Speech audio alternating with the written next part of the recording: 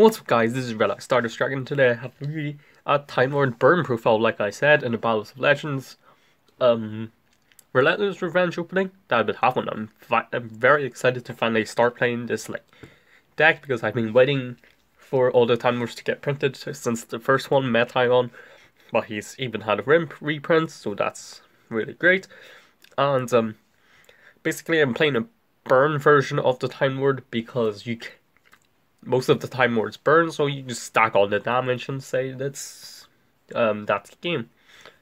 So without further ado, let's get into it. So for the monsters, of course.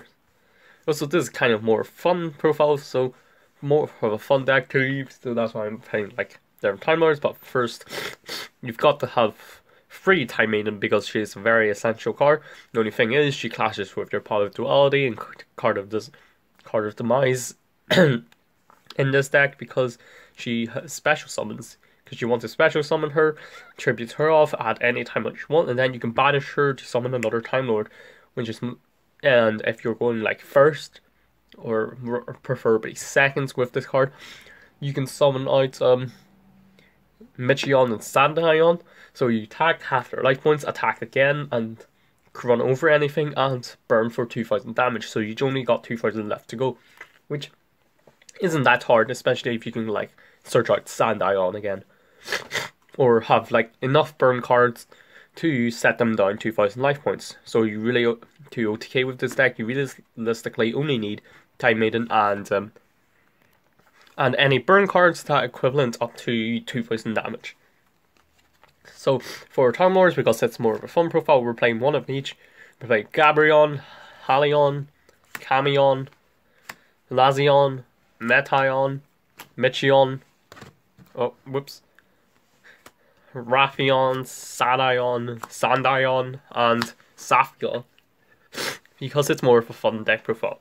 Of course, we're not playing Cephion because he sucks ass, and I hate that card because while trying to bring him over to the real game, his effects got completely nerfed.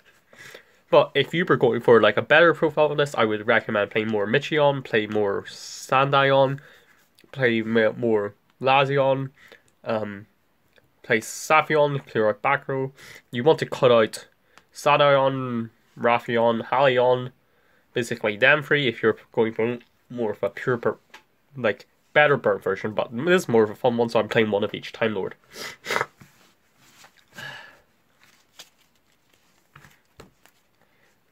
So for our spells, we are running 3 Card of Demise because searching out your burn cards can be really fun, and especially since all your Time Lords are normal summonable, so you can just normal summon them, and then Card of Demise, draw 3, and get burn cards off them, so you can finish them off quicker. They also the discarding effect can be really helpful for helping you set up your empty machine to get to infinite light. We're playing 2 The Desires because draw power. Time Lords do suffer a bit from being in with draw power, especially when you're playing them with the burn cards. So you do want to try and keep up with your advantage. 3 Duality because all your Time Lords normal summon except Time Maiden, so this doesn't really keep you back or anything, but it does help you search for some of your burn cards. And finally 1 Chain Burn because we only like to play 1 Chain Burn, and playing Chain Burn is quite fun. Chain Strike even, as we can call it, Chain Burn there. So for our traps, we play free Empty Machine because this helps you do some draw power, especially in this more fun version. You can always discard all the bad Time Lords and draw a card, and then after using up all your burn cards, you can use its effect to swap out for the Infinite Machine. So we are playing 1 Infinite Machine and 1 Infinite Light because currently I only have one and one of, well, actually 2, but I'm keeping 1 for collection. But we only have 1 for each. Also, you kind of don't want to play any more than 1 because they're kind of garnets if you draw them, especially if you don't have all 3 of them, so you can activate them all simultaneously. But it's really hard to get them out otherwise, and if your opponent Cosmic Cyclones this, then you're kind of dead. So I was debating playing them at 2-2, but I think 1-1 is probably the best ratio for these cards. free balance of judgment because this deck can really struggle with advantage sometimes, and we're not playing reckless greed, so playing free balance of judgment kind of balances it out. Free justice urge because it's one of the most overpowered burn cards there is for each, especially if your opponent tries to like build up a Gogi board. You can probably bait them out with one of your other chamber cards and burn them for like, I think that would be like 3,000 damage straight up, which is pretty neat. 2 secret barrel because I only have 2. My friend has forgotten me to trade me either a third version because I only had one until I got the second one off my friend, and he just remembered there now that he had the first version he was playing in this Trickstar deck, so I need to get the third one off him to complete secret barrel. Free secret blast because this is also very useful. If they try to destroy it, you can chain on secret blast to do extra 3,000 damage, and because it gets destroyed and end up, you can inflict 1,000 damage to them.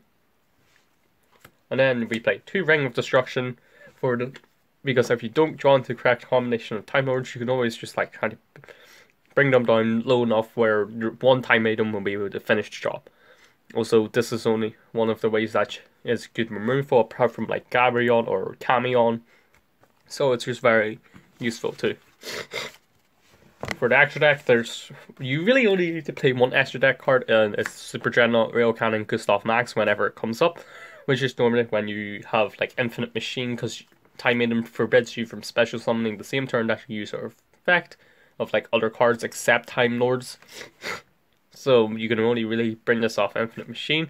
But if you do have Infinite Machine, you can attack, deal some damage, overlay, Gustav Max, detach, and probably finish them off for game. But yeah, that's kind of it for my Time Lord burn profile. I don't know what else to say about this card. It's just like really fun to use, especially if like burning your opponent. And Time Lords are really fun to use. They're a really gimmicky thing. I was debating on playing them here, but I don't think they'll be able to get through enough like damage. So I just decided to play this Time Lord burn profile. So anyways, if you enjoyed this deck profile, please give it a thumbs up and subscribe for more in the future. This is Red Eye Starless Dragon, out.